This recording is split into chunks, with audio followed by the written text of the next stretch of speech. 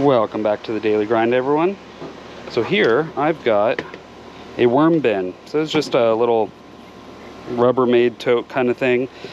I cut out a hole here and duct taped some like screen material. And same with this. It's actually a really fine screen material I had, but you could use anything really that allows air to get in. So they do need a fair amount of air. The more air that it has, the more they don't try to come up either. They stay in the dirt. You can see one is there trying to make its way up, but yeah. So I'm actually going to do a feeding today. And I am rather new to this, so I'm not some expert on doing this, but the benefits of worm bins are the worm poop. You know, once they eat everything and they poop, this becomes excellent fertilizer for the garden. Has a bunch of, you know, probiotics for the garden, I guess you would call it. I don't know, it's like beneficial bacteria, I guess. Just a lot of good stuff. So right on top, I've just got a paper towel, and it just sits on top, kind of helps keep them underneath. I just set that aside. So we're going to do a feeding today. I'm wearing gloves because, I mean, this stuff is fine, but it's kind of semi-gross. I kind of mix everything up in here. There's still some food from before, but I had just thrown these on top, so they probably never got to it. But everything else inside looks good, except for some eggshells in there. I'm just looking to see how they're doing. If I see any of the babies or whatever. Once they start producing, this will be good food for the chickens as well. Kind of a supplemental food, something fun that they'll eat. They love bugs, so. Oh yeah, there we go. Look at them all. There's a lot of them. Put like a little trench so I can bury it. You know, and you could add more. This is actually still rather dry, so if this was super moist, then I would be adding more shredded like newspaper, or this is cardboard, shredded cardboard. So I got this bag. I just kind of freeze some veggie pieces that I'm not going to use, like ends of celery and carrot ends and stuff like that. Lettuce works, anything veggie really.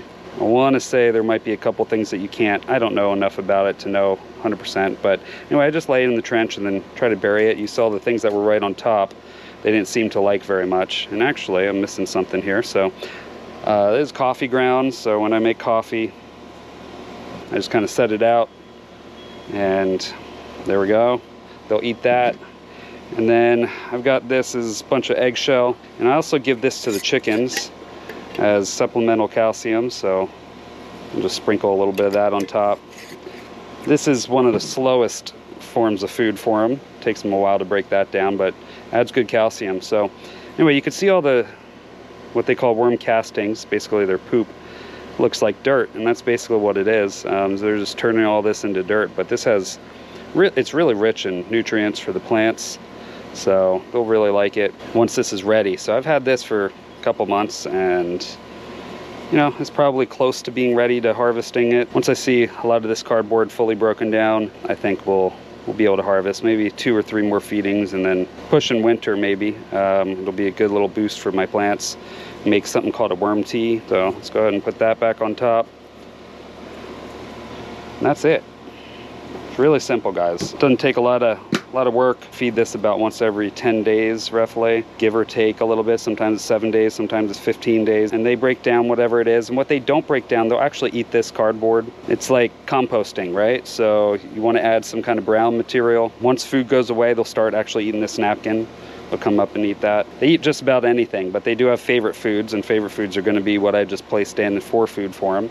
Kind of gets them going, makes them want to breed and make more worms. So I got quite a few. I started with 100, and I probably got good 300 or 400 now in just a short time. So it works out well. So soon, probably by the time I harvest all the worm castings, then I'll probably split this up into 2 bins, and one will be a feeding bin that I'll give to the chickens, and the other one will be for making the worm castings, so, or making new babies or whatever it is. So anyway, thanks for coming along, guys. I will see you on the next video.